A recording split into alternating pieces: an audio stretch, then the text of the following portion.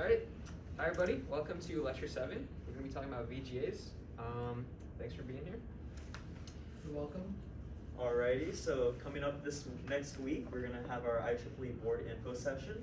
That's this Wednesday from 7 to 8:30 p.m. That's where you get to learn about who all the officers are, what we do, how we like it, how we do it.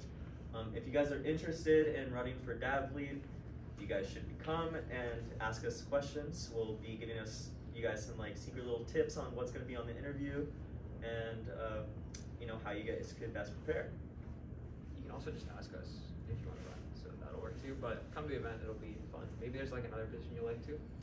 I just want to say it's really nice to be on board because you make a lot of friends, and you don't have to be scared of running for lead if you don't fully understand material, because both of us, we learned a lot more just doing it this year, a lot more. And it's honestly pretty fun. You get to improve a lot of the labs, a lot of the specs. You can make your own, these lectures.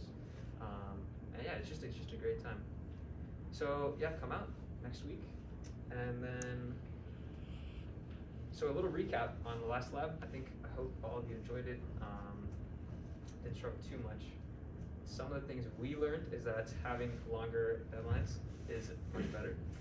So that's our bad, and we will keep that in mind. A lot of our labs coming up are gonna be spaced out just like this. The next one's gonna be due week 1 of spring, so you'll have a lot of time to do that. You can just worry about finals first. And another thing is to pay attention to the wiring diagrams. So for FFTs, once we get to the 4-stage one, you're gonna have 16 inputs and outputs on each side, and it's gonna get really weird to look at them. But just make sure you focus up when you do it. Otherwise, it's gonna be really hard to find errors later. And one clarification I had, so for some of the Chekhov questions, a lot of people said that the FFT is faster, which is correct, but also less accurate than the DFT, which is incorrect. The only problem we have is that in our implementation, we're only using 16 bits for each real and imaginary component. So if we just used a couple more bits, we could fix that issue. So it's not an FFT problem, the algorithm itself is meant to work. It's used in industry, but our implementation just has a rounding error. Question? So we shifted the total factors by 15 bits, right? If we just shifted them by 14 bits, just lost a little precision there. Could we have just made it not have rounding errors? So we're shifting 15 because we want to, when we pull out the correct value of the product, it's going to be shifted down 15 bits. So we don't shift 15 initially, we can't counter that. So I'm sure we could add another offset later that would do a shifting, but I think you would be losing that whole magnitude of error there instead of just a one-off. Okay. Yeah. Any other questions on the last lab? Okay, so what's today's plan? Alrighty, today's plan is we're just going to go through the VGA protocol and how it works with our DE10 Max Lite. We're going to try and go through this in about 30 minutes and then give you guys a quick rundown of the Lab 7. So we're finally here, end of winter quarter. We're on VGA. We're going to be looking at how to display stuff. So that's going to be it's going to go straight into our VGA generator module here. And so we've already worked on the FFT processor last lab, and we're going to be working on the VGA generator now. So by the end of this lab, all you'll need left is the mic translator, and we'll do the whole DAV. So yeah, end of winter quarter. Let's go, almost to finals week. So what is VGA? It actually is my roommate's initials. I'm just capping here. Do you want to talk about did this just die? Nice. Is there even a way to change this without?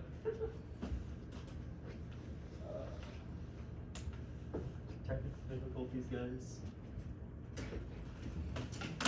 Is there a way to flip it without being? Did we just? Oh no, it's just that. Oh.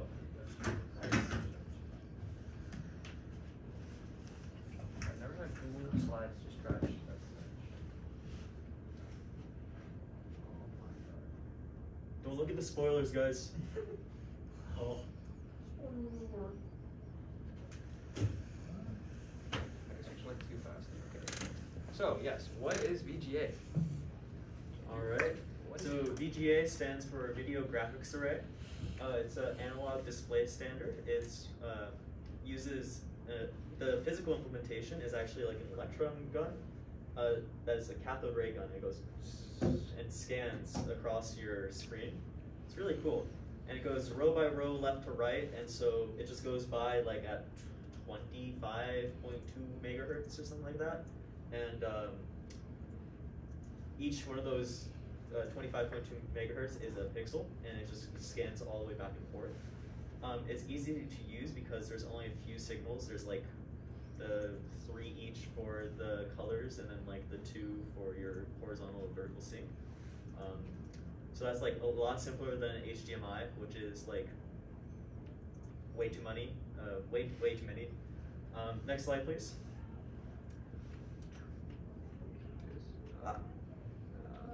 Okay, so this is what the VGA looks like back in the olden days, where you'd have like that old-fashioned CRT display monitor, like big Apple ones, right? So you see that there's the deflection coils, which is essentially 2 sets of electromagnets that are each powered at different voltages that will essentially like manage where the location is on the screen. There's also this gun control, which essentially pulses the cathode ray at a certain frequency, the 25.2 megahertz. Then there's your signals, the RGB signals, and your sync signals, which is just to control where it should be returning back to the start for your next row or for your next all the way to your display. All right, next slide, please. So, yeah, I'm on this one. It goes down the rows, top to bottom, left to right, assigns a pixel its own color. So your FPGA at every 25.2 megahertz is going to just output a new pixel value out of those 3 RGB values, so that's 9 RGB in total. This requires short delays for the gun to reset because you have to be able to go past the screen and then turn off, and then go to the start of the screen and then turn the ray back on, and then go back across the screen. So you can see in the next slide, I believe. Man. Well, okay. You just gave a great overview of how VGA works. All you really have to get from all this is that we're just scanning across the screen, and there's just a few signals. So we're going to break down what all those signals are and how fast we have to actually time the scanning. Sound good? So first, we talked about just a few signals that are important in VGA. So these 5 are the 5 that we're going to be worrying about. This are the RGB, 3 RGB signals, V-Sync and H-Sync. So earlier in the slide, you might have seen that VGA is actually an analog display standard, which means that it uses analog like waveforms from -0.7, I believe, to 0.7 volts that basically tell you like the magnitude of each color, the intensity of each color in the RGB spectrum. What we're going to do is we're going to use a digital to analog converter on the FPGA, as you can see in this diagram. It doesn't show the DAC, but it's like this, the resistor network is actually feeding into a digital analog converter that will convert our digital outputs from the FPGA to analog signals to the on the VGA cable itself. So what we're going to do is we're going to use 4 bits to represent each of red, green, and blue, and output them. So you'll have, so we'll talk about how many combinations there are later, but those are your 3 color signals. And then at the same time, you also need to output V-Sync and H-Sync, which are these sync pulses that, as you said before, when you get a sync pulse, that's when you know that you're going to retrace from like either the right side of the screen to the left, or from the bottom of the screen back up to the top left. So just 5 signals, that's all we're worried about. Nice and simple. But with this, you get the whole functionality. So this is kind of like a timing diagram of how the pulsing works. So every horizontal line, you go across, you give the like RGB signals.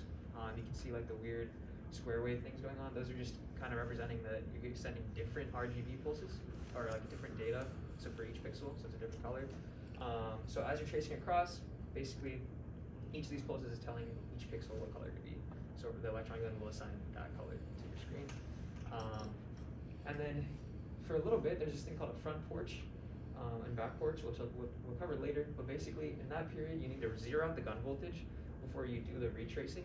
So in the horizontal blanking interval is when the gun actually moves back across the screen, and in that period, we don't want any voltage in the electron feed, because if there is, that's going to draw like a random line across it. So there, you want to zero out the voltage for a bit with the porches, and then sync back. And you do the same thing for vertical, and we'll cover how to send out these signals to the VGA later. So firstly, breaking it down, we have the RGB signals. So here you can see that since there's 4 bits each for each channel, you can multiply those out, 2 to the 4. Where's my superscript? Okay, anyway, that shouldn't say 24, it should say 2 to the 4. So 2 to the 4, 16 possibilities for every signal. And that means 16 cubed, 4,096 possible pixel colors. So here you can kind of see like the intensity of each channel by itself, not combined. And then there you can see like some possible color combos of numbers we'll be sending out. Well, we'll only really be using each channel alone, but you can combine them to get more interesting colors. So yeah, this is where the graphic design comes in. You know, we definitely said that was part of DAV. This is where you can do it. Yeah. And then we have H sync and V sync. So horizontal sync, this slide is more just like your overall horizontal syncing diagram. So every horizontal line you go across, you first need your, I believe you need, well, okay, I guess you can think of it differently, but you can just say that after your last back porch, you're going to start sending data. So let's just start from there. So at the left, you can see at the dotted line, that's where you're starting to send data. So at every, it's like 0.04 microseconds is if you divide like the 25 megahertz pic clock. Every pixel is going to get a data value. And so you send those data values across, so for every pixel in your active screen. And then you're going to hit this thing called a front porch, which is like the small delay you need for the gun to zero out. So you get to 0 voltage, and then you set this pulse, the horizontal sync, which is active low, so it activates when you set it to 0. It goes down to 0, and that's when the gun knows it's going to go back to the left side of the screen. And then after that, once the pulse goes back up, you still have a couple pixels where in the back porch, which you should still zero out the RGB, just so that it's kind of just like synchronizing it before it starts its next data display. Because if you went straight from this signal to going high to like sending data immediately, it would be a little like you could, if you just accidentally messed up the timing there, this kind of gives like a safe zone there. And then V-sync is the exact same. You have the same signals, but instead of H-sync, you're calling it V-sync. And this, as you kind of see, like each of these little things is like a horizontal line, and that's like the breakdown of it and the horizontal syncing. But then the vertical only happens at the end of each frame. So you draw out a whole frame, right? Like left to right, just like reading a book. You reach the end of the book and you flip the page. So that flipping the page, kind of like the electron beam going back up to the top left. And now you need to do the same thing with a front porch, back porch, and vertical sync. So do you guys have any questions on this syncing? Because this is something we have to control, the syncing. Okay, chilling. So then we have to talk about like how fast we're sending these signals out. Alrighty. So what we really have to do with our VGA generator that we're going to have you guys work on is we have to calculate the proper signal, and then we have to send those signals through the VGA cable. So that has to happen at 25 megahertz. 25.2 is the standard, but 25 works just fine, and it's less math for you guys to figure out, and you don't have to do like paper math. This means that we have to know how each pixel moves all the way across the screen. We need to know its coordinates, and we also need to know its color value as we're drawing it. For each frame, for each pixel, for each frame, and for each line as we're drawing it. If your signals mismatch, you'll actually get like a red screen, and it'll your little display will get mad at you. This is where you'll just see like a bright red screen for our specific VGA monitor, but I know for other ones that I've worked with, you see blue screens. Yeah. Yeah, right. I have a note on that. So Andrew just said that you have to know the coordinates of the pixel, right? So when he says that, what we're saying is that you as a designer, when you're drawing, you should know what pixel you're at so you can assign a value. But you're not going to be, like the VGA itself is not going to know what coordinate you're at. Because the VGA, all we're sending it is this H-sync, V-sync, and RGB pixel. So keep that in mind. we'll know the coordinate and we'll assign the RGB value, but the electron beam is just going to keep shooting across until it sees like our H-sync pulse and then go back. So it's like all that clocking of the gun itself is going to happen on its own. We're just going to be giving it data to like shoot the correct colors. So the thing goes across the screen at a speed of 25 megahertz? Yeah. Like that's one from like left to right, not the entire frame, or that isn't. Well, like the gun is going to be shooting pixels all the time at 25 megahertz. So we'll talk about how like that fits into the front porch and stuff. Okay, But it's so- not just each line. It's like the entire thing is happening at 25 megahertz. We set this on the proper signal so it knows like where it is kind of. So like in the actual monitor, there is a clock, and that clock pulses at 25 megahertz. Okay. And so as it pulses, you go pixel, pixel, pixel, pixel, pixel on each pulse. Okay. And then you reach your porch, Right. you reach your front and back porch, and then you turn off your cathode ray, and then you go back to the beginning. Right. You go pixel, pixel, pixel, pixel. Okay.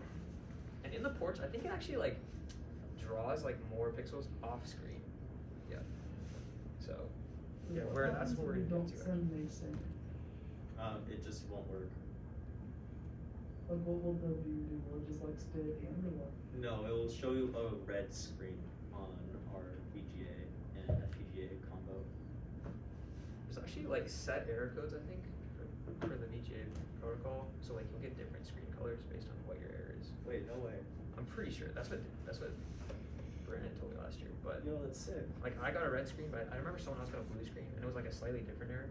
Because mine was just my clock was too fast.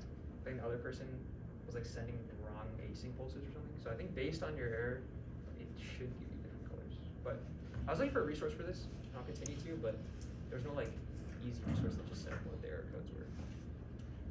But they do exist. Any other questions? We're gonna visualize like where all these pixels are right now.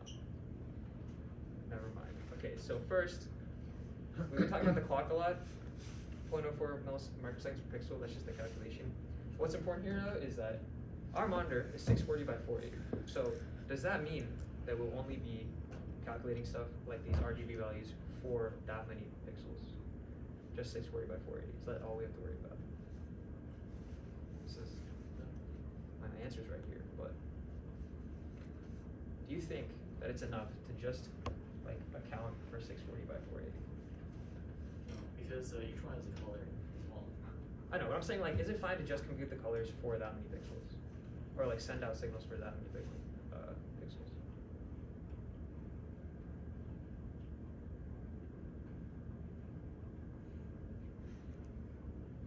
You did say that it goes off on the screen, right? Yes, perfect. So our 640 by 480 will be our active screen, but we also have to account for stuff outside of it, especially for like the retracing too, because those are going to be also counted in pixels. So basically we're using pixels as like our kind of like our clock unit. Instead of just like seconds or microseconds, we're going to use pixels as like counting like how much time has passed kind of. So that's what we're tracking. What is up with? I definitely did not animate that. Okay. Anyway, so we have the front porch, back porch, async, and vsync, right? That's where like the pixels go off the screen, and so we need to include those delays into our calculations. So you can see the calculations here. You're gonna have 640 active on a horizontal line, and then you're gonna have 160 that are for the syncing and porch. So you get 800 total horizontal pixels. So when we send out signals, you're gonna have to send 800 each line, and then you're gonna have to do that 525 times. Because, well, yeah, you're gonna do that every vertical. You have to do the same calculation, and it'll give you 525. This works a little differently though, because the vertical porch does not happen 800 times, right? You only have to do a vertical porch after every frame. So you have to calculate that 525 just at the end of every frame, like the extra at the end of every frame, but you don't have to do it every, because you're just getting across, and you have to do extra 800, all the way to 800 across, but then at the end you have to add like 45 to do the vsync back to the top. That was a little confusing. Should I repeat that? Or is it fine? Okay. So you just do the vsync basically once, as you saw in the earlier diagram.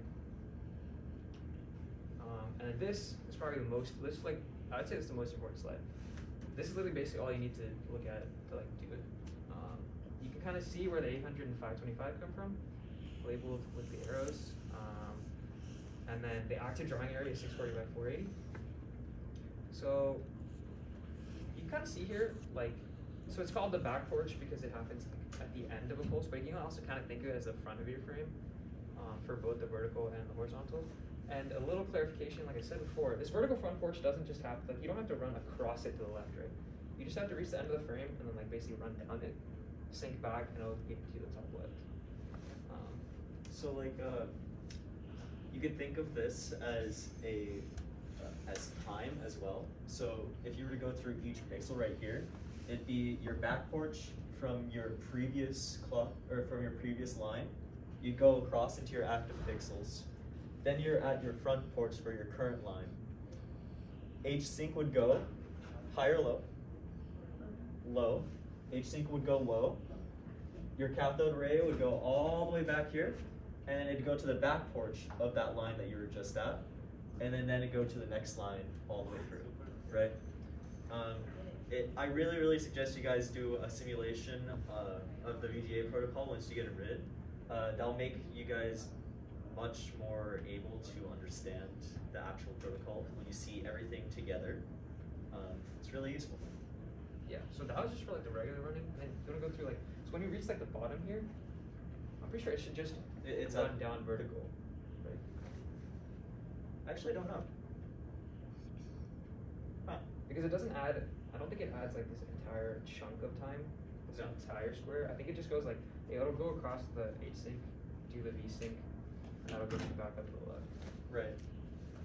See, this is not necessarily screen real estate, more as it's, once it gets past the front porch right here, into this section here, it'll actually just go all the way back up to the corner. So it's not, you don't have to think of this as like entirely empty screen real estate. This is some empty screen real estate, and then the rest is changes in time. Is that correct? Yeah, like during the syncing, there's no drawing, but you're still we're saying 800 pixels in that you're calculating, you're still sending out signals for 800, but like the syncing time will still just will be separate. Like you won't be drawing something there. Does that make any sense? Yeah. So for the vertical front porch, is the cathode ray still going across the screen and then down on the H sync and then back like for that, or does Yeah, it see, just? that's what. So that is not happening. That's not how Like this is just visual. drawn. I'm pretty sure this is just drawn to like make it look nicer. Because if they just put like a little sliver here that's just vertical and real vertical front porch, it would look kind of weird. But I don't. It does not scan like across like this. Because like if you look at the actual distance across the screen, it's not gonna need like that much time to go back, right? There's also that also feel like it's hella waste. Like you just be like scanning across doing nothing. Yeah, that's why I think the diagram for it was One more? So here, right? One more. Wait, isn't this it? Because like the vertical blanking interval only happens once at the end of the frame. Oh, that's what you meant. If you go to the slide before, one more. Oh man, more? It's not the same. What? What is going on? This one more. No, before. Oh, This one. yeah. This one right here. So once you reach the end of your line, right, you drop to the bottom and then go back to the top. Yeah. So I think the V syncing time is actually just slightly longer than H sync because like this distance is greater. But you don't have to do it like you're not going to be scanning across just for no reason. Did you also have a question with this? So, So I got knocked out. Maybe not. All right. So good. I think this might be the. Okay. So I think this is the last slide on how to actually do VGAs. Does anyone have any questions on what kind of like signals we're sending out, what kind of timing we're doing? It should just make sense. You guys are all pretty smart. It's also just, as I said before, it's just a grind. It's not like a conceptual thing. So let's get into. Oh, I guess I did have questions. So yeah, this will be the most cursed meme I provide because of K-Shot, but Look at the meme, enjoy it. yeah, I'm leaving this up for You guys Oh, can ask they- questions. Just look at me, man. Okay. Does the VGA screen have enough pixels to display the meme? Depends on what resolution. I mean, the colors do look bad enough for it to. Yeah. Actually, no. I feel like the actual VGA things there would not show up very well. Are the little screens, are those 640 by 480, or are we using the, okay. Yeah. Our screens are. It's just- I think it's an industry standard to use 640 by 480 at 60 hertz. Yeah. For VGA, right? Yeah. It does have a weird quirk though. You'll have to sometimes you can change the resolution from, or like the scaling from 4 to 3 to 16 to 9, or like vice versa. Yeah. So I remember they told us to use 4 to 3 last year, and then I switched mine to 16 to 9 and it started working. I actually don't know why. I don't know why either. Yeah. All right. Moving on. All right. So This is we're doing on VGA. Jappy Bird. yes. So why do we want to do VGA? What are we gonna do with it? So we're gonna make Jappy Bird. This is one of my favorite project of the year. We're gonna make a Flappy Bird knockoff, courtesy of Brian, one of our past presidents. Go ahead and go on to the next slide. So the way this works is that we're gonna be splitting up everything into modules. We're gonna be providing you a skeleton for most of this, so you guys won't have to calculate the floor, bird, or pipes. Unless you want to do it yourself. You could. You could also make it look a lot prettier. So that's all going to be done for you, and that's going to calculate the random positions of the pipes, the gravity for the bird, and the floor. Then we're going to have you guys make the VGA skeleton, which is what we just spent all this time learning about. And then the scoreboard is also going to be taken care of for you guys. So you guys are going to have a little bit of stuff to do in the rendering code section right here, which is just going to be taping all this stuff together and making it ready to go out to the VGA monitor, right? I think you'll also have to do a little bit of the calculating this for. But yeah, the main thing we want to do from this lecture is understand the VGA skeleton. But yeah, this is like a kind of a basic diagram. There's some what's it called, like ping-ponging of data between this side and that side, because obviously you can't have a score without knowing like where your bird is or if it's past a pipe. But this should kind of give you an idea of how the overall code works. You can feel free to write the entire thing yourself if you want, but that'll just take. We're just giving you like the whole base game. You guys have an entire spring break. You know, you guys don't have to go to Cabo. You could stay in and enjoy. You could still go to Cabo and then just play FPGA right there. Yes, so that's the overall system diagram. And then deadline. So as you said, it'll be due Tuesday of week 1. So you can turn in any time before then. Anyone who is complaining that it's not due week 10, just make it due week 10 in your head. That works for us too. And you'll notice that once you finish it, you might have a screen tearing issue. So instead of giving you like a little like to-do that says like, here's where you can fix it, we're gonna let you fix it yourself if you want to. Because like using what we just learned, you should be able to kind of figure out like what's causing the screen tearing. Kind of hint is that like so we have like a separate physics clock and a VGA clock, and the physics clock is assumed to be running like 1,000. I believe it's supposed to be running 1,000 times slower, but the drawing, like you have to be able to draw every frame before like the next calculation of where like the bird moved to or where the pipe moved. So just where the pipe moved. So you just have to think about how to fix the pipe calculation so that it doesn't like run slightly faster than every frame is being drawn. So that's your hint. Does it have something to do with VSync, like the VSync we discussed here? I mean, it could. That's up to you to figure out.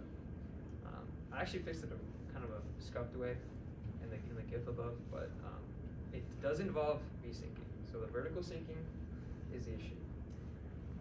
So that'll be up to you to fix. It shouldn't actually be too bad once you get the whole thing running. But yeah, it's just due Tuesday week 1. And if you get any errors, if you get any screens that are just not working, it's probably your clocking. So pay attention to that. There's also a cool improvement you can do where I learned this yesterday actually.